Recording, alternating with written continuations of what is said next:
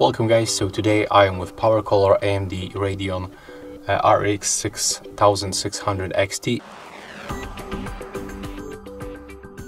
And if you wonder where you can find the serial number of this card, if you don't have the original box, you will find the sticker right here in this place next to the inputs. I'm gonna rotate it like that. And as you can see, the serial number will appear in this place. So that's the serial number of your card.